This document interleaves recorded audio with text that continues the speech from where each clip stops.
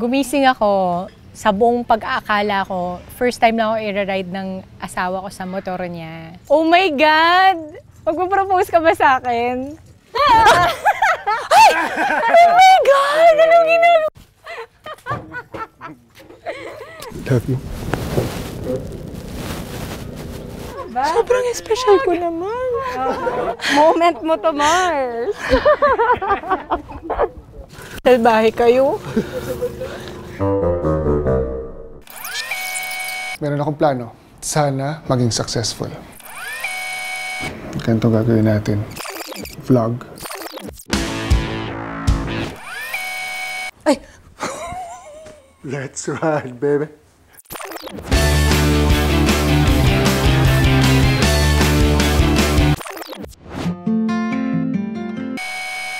Ay, naku! Ano meron? Ano meron?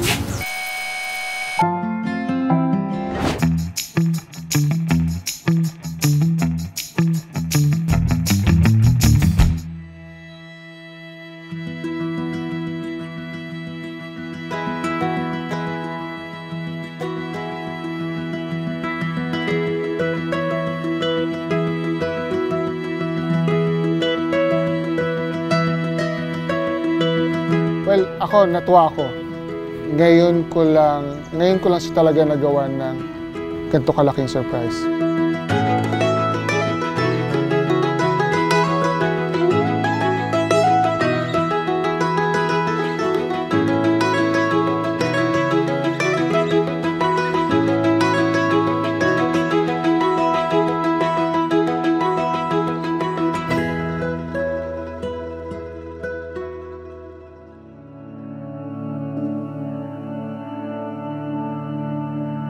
Loving you opened me to so many things in life that I never knew existed.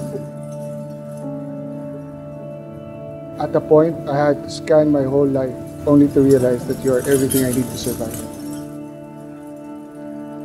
You are to my world what the air is to my nostrils. Thinking about you makes my soul come alive. And my heart can't stop fluttering when you are next to me. If love was the world's greatest challenge, then I've conquered it because what I feel for you, I never had for anyone else, except for my motorcycles. You've given me an extraordinary gift only my heart can decipher. You finally bonded with me in the web of love because I can't even stop myself from loving you.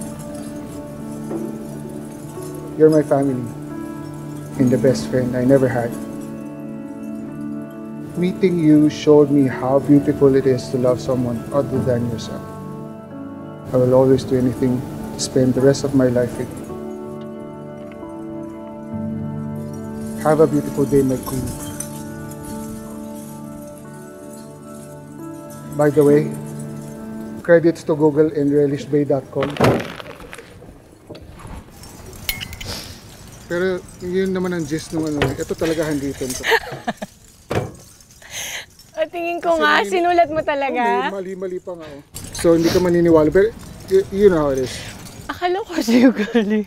Sa akin nga. Dearest Mahal na Reyna, what I really want to tell you, my love, is thank you. You are the reason why we are in a good place right now.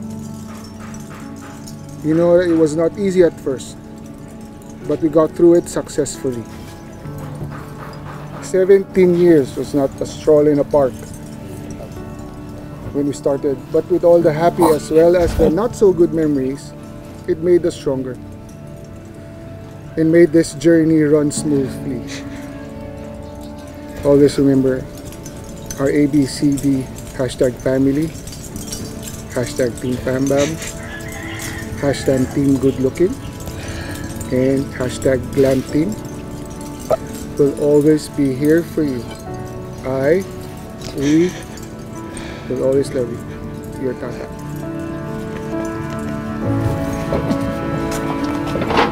Love you.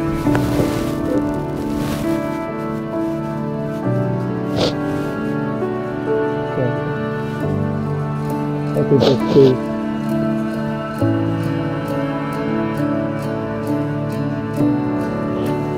Sarap. Right.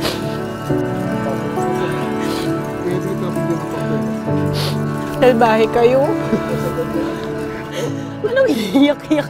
Birthday niyo din ba? In fairness sa delivery mo, Mahal, parang sa'yo galing.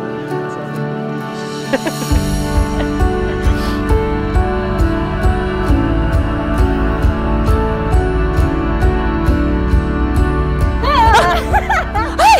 Oh my God! Anong ginagawa? Happy birthday! Napakawalan niya. Ba't kami iiyak? Special ko naman. Napaka-special ko naman. Wait! Ano na? Picturean ko lang kayo sa isipan ko, ha? Hindi ako makapal. Para akong nananaginip. Ay! Ano meron? Oh, may work pa tayo bukas, ha? Grabe! Para ako nananaginip, Kuya Alan. Kasi sabi ni Boyet, magdala ka ng pera para makapag-breakfast tayo. Ay! Ah! How did you make it here, ate? Ha? Ano nangyayari? Bakit? Happy birthday, ate! Happy birthday! Tricycle lang naman ako dito.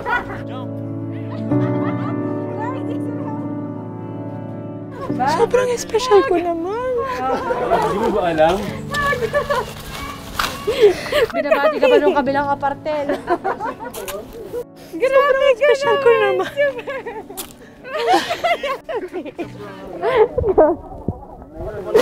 Grabe to. Ano ka ba? Ganun talaga. Moment mo to, Mars.